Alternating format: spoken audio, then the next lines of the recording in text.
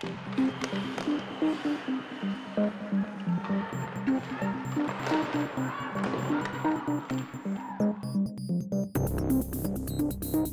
first kind of big major tournament I was a part of, and it was nice. I played with the guys obviously, but it was nice to see in the years following they involved the Ladies League. Thinking back, the players that I played against in that tournament, it was Zach Parise, Sidney Crosby, players like that. I think you don't really appreciate it at the time, but now it's a pretty cool thing to look back on.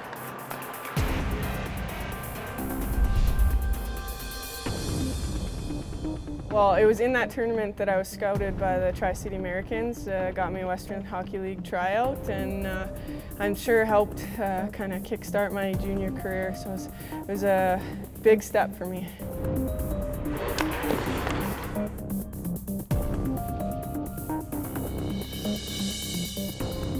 I think just the entire tournament, being a part of it, playing teams from the U.S., which I've never really been exposed to. There's a lot of scouting there, and I think it's just a fun tournament to be a part of. And it's a good opportunity, lots of scouts in the stands, and a good opportunity for the female players to showcase themselves.